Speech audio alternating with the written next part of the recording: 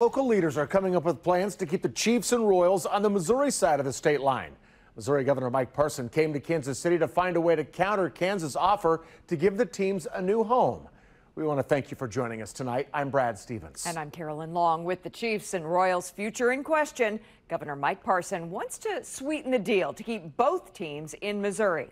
KCTV5's Betsy Webster talked with the governor about his vision for negotiations. Well, here at the Truman Sports Complex, we have Arrowhead over here and Kaufman over there. Parson said the only way this will work is if they divide the teams and negotiate separately.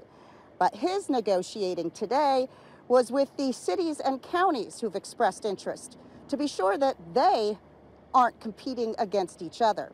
When Jackson County voters nixed a sales tax deal this spring, it was a package deal for both teams.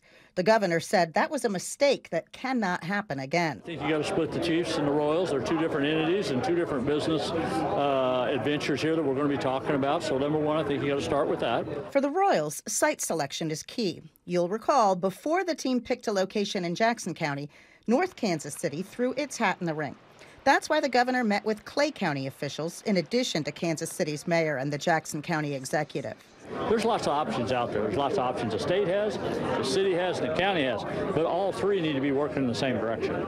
As for Arrowhead, Kansas is offering tax-based funding for a whole new stadium. But Parson anticipates being able to sell the Chiefs on a renovation. You know, I haven't talked to Clark or Mark yet. I mean, we've been in meetings before, but I think they really want Arrowhead to stay. I think it's a unique arena. So I think if we refurbish Arrowhead, if the Royals move out, that gives the Chiefs a lot of opportunities in that space.